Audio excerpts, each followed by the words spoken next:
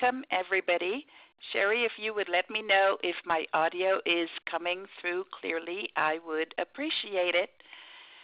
This webinar is going to focus on starting the school year with work sampling online. In terms of the objectives, we're going to make the assumption that those of you here today are using the work sampling system or using work sampling online. And our goal is to describe and demonstrate how two groups, how administrators will use work sampling online at the beginning of the school year to establish their infrastructure.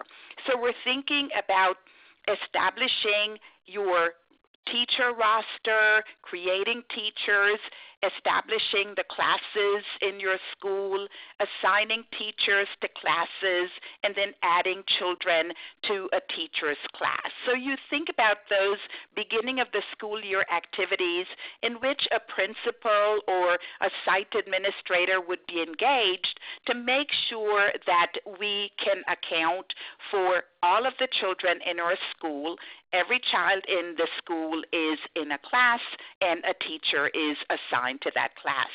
And then we also want to talk about how teachers use work sampling online, and we want to talk about some of the tasks that teachers will perform on work sampling online, and those might include documenting observations, how you'd use the online system to document observations, how you'd use work sampling online to store evidence, and then how you'd use work sampling online to link your observations to performance goals.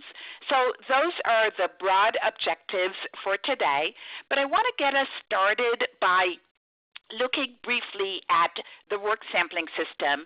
So thinking about the work sampling system and how we use the work sampling system, and that'll take us into a demonstration of work sampling online.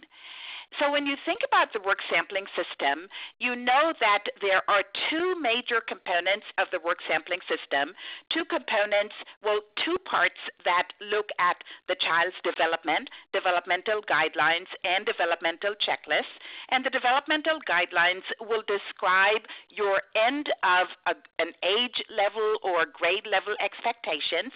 You know that work sampling is used for children starting at 3 years old, a preschool 3-year-old version, up to grade 3, so P3, P4, kindergarten, grades 1, 2, and 3. So there will be a set of developmental guidelines that will describe the developmental expectations for children at the end of a 3-year preschool program, the end of a 4-year-old preschool program, and so on. And then your developmental checklist will provide your performance indicators or your learning goals, and you'll use your developmental checklist in conjunction with evidence, including teacher observations, work samples, and other sources of information to formally rate the child's learning, the child's skills, knowledge, and behavior in 7 domains, and you'll do that 3 times per year. In all of that information, the ratings from the developmental checklist will be summarized in a summary report. So when you think about the work sampling system, you think about developmental guidelines and developmental checklists, as well as the summary reports. And the information that you'll use to complete the developmental checklist and the summary reports will be based on the evidence that you collect during observation while observing the child in his or her natural environment. The work sampling system is available in both paper form and online, and the online version is our focus today. But whether or not you're using the paper version or the online version, what you'll be focused on will be performance in 7 domains, including the second domain, which is language and literacy, the first being personal social development. Then you have mathematical thinking, scientific thinking, the arts, social studies, and then physical development, health, and safety.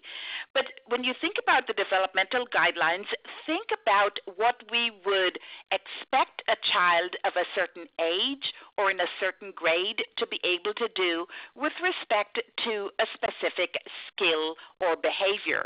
So, for example, if you were looking at language and you were focusing on listening, a functional component of listening, and maybe the skill on which you're focusing is whether or not all of the children in your room are gaining meaning by listening, you want to collect observational information and then evaluate or analyze the information in conjunction with your developmental expectations.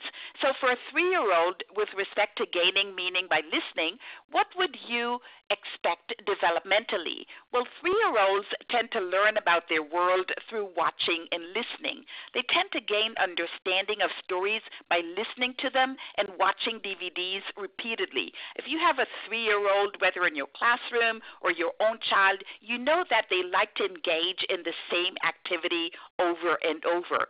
Young children age 3, they focus on familiar stories, and when stories are familiar to them, they can listen for relatively longer periods of time. They're able to gain a deeper understanding of the content each time.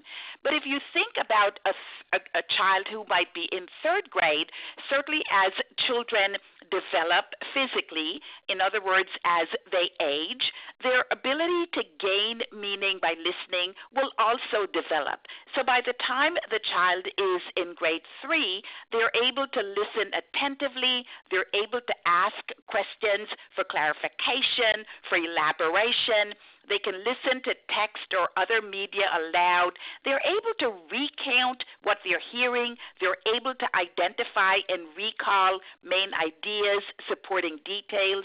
They tend to ask and answer questions based on information that's presented in various ways. So developmental guidelines will give you ideas in terms of developmental expectations, what you would expect, for example, a child in grade 1 to be able to do with respect to a specific skill. And you'll use all of your collected evidence to evaluate the child's ability to gain meaning by listening to determine whether or not ability to gain meaning by listening is consistent with end of maybe age level or grade level expectations. In addition to these developmental standards that describe the end-of-year expectations, you can also use the developmental checklist, and you'll use the developmental checklist to focus, for example, on this one performance indicator to which I referred when I looked at the developmental guidelines, gaining meaning by listening. You'll evaluate all of your evidence to assign a rating 3 times a year, fall, winter, and spring, and the ratings are either the child demonstrates the ability to gain meaning by listening consistent with the expectations for children age 3, or maybe consistent with expectations for children in grade 3.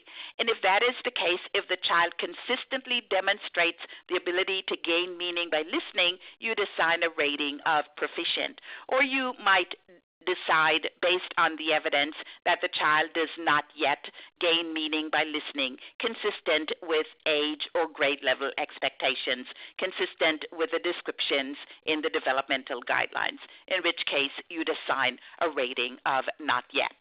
And then I mentioned the summary report, and certainly you'll use all of the information that you've collected. You look at the developmental checklist, at all of your ratings, and then you'll make a decision 3 times per year with respect to the different domains, personal and social development, for example, language and literacy, mathematical thinking, and you're focusing on the child's performance.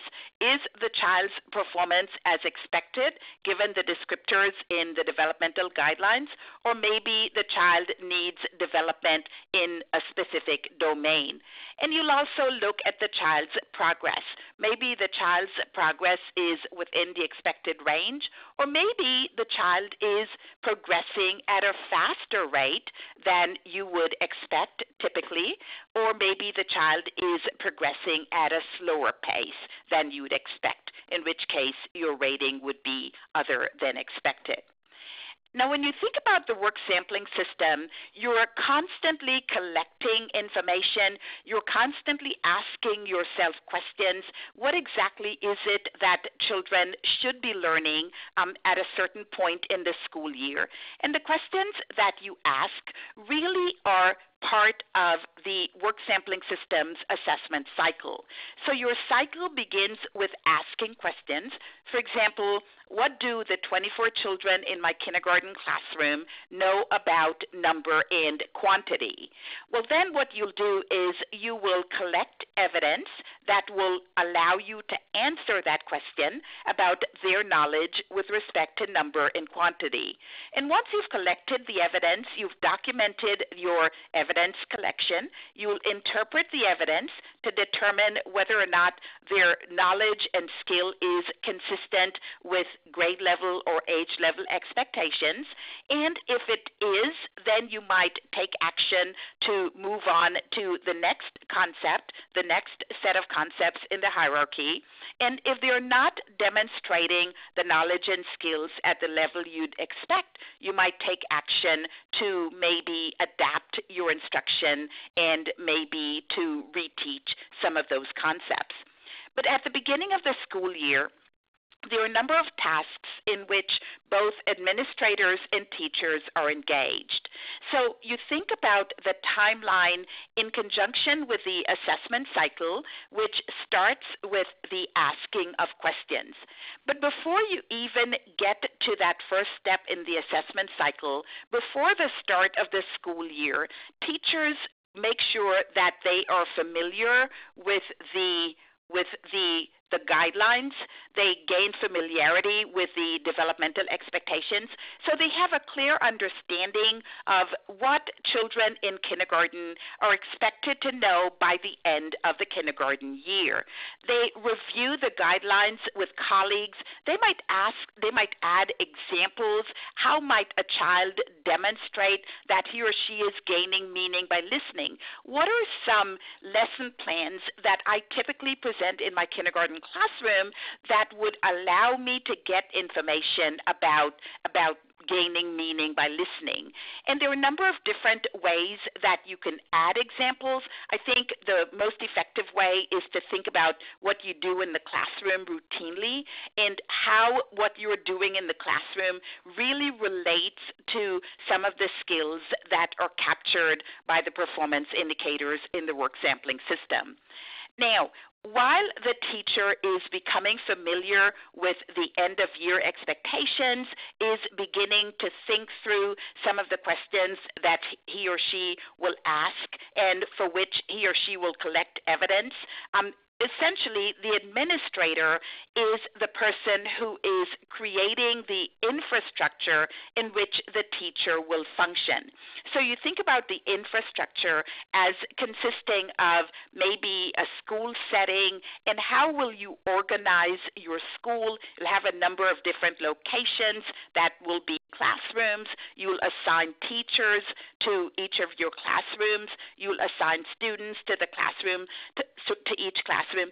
So the administrator is going to create the infrastructure that will allow the teacher to engage in these tasks, asking questions, collecting evidence, interpreting evidence, and taking action. While the teacher is engaged in those assessment cycle activities, the administrator is monitoring the completion. Are you, in fact, uploading data? Are you documenting your evidence in work sampling online? Are you maybe at the end of week 4 reviewing your evidence and assigning a preliminary rating, maybe not yet in process or proficient? And then are you continuing with your data collection during weeks 5, 6, and 7? And again, at the end of week 7, reviewing your evidence, rating, maybe assigning a preliminary rating. And then at the end of week 9, which is the end of your collection period, maybe reviewing your evidence and assigning a final rating. So the administrator, just like the principal in your school, is the one who is monitoring the progress, so making sure that we are, in fact, assessing children's knowledge and skills formatively, if you will. So I think there was a question back here about performance and progress. Performance really has to do with, is the child mastering the skills? Is the child demonstrating the